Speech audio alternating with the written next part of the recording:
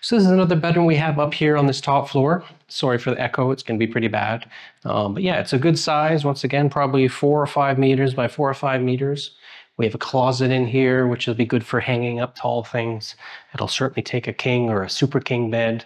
And we're probably going to not do as much, what would you call it, kind of glamorizing or making it fancy. We'll probably maybe put a ceiling rose, maybe some coving, and kind of leave it at that. We're probably not going to do a lot of woodwork or paneling up here because probably not going to be filling a lot of these rooms. It's such a silly big house that, if we have guests over, they won't care that much anyways. We're just going to have a few nice rooms to have people stay in. Once again, south exposure over here, 2 good windows. There's actually something that we have to do with a lot of these windows, and not necessarily the windows because they're in really good shape, but the shutters.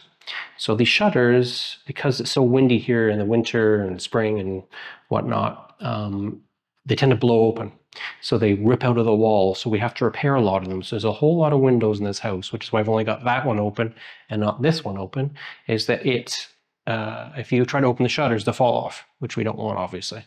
So that's on the list of things to do that are pretty crucial to get done eventually, more sooner versus later.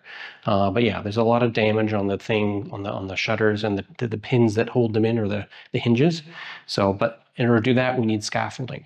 So what we're hoping to do is when we get the roof replaced, we're going to pay a little extra and get them to keep scaffolding up on the 2 sides of the house.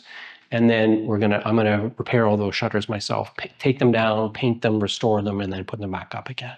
But that's probably not till next spring. That's what we're guessing, but we're not sure.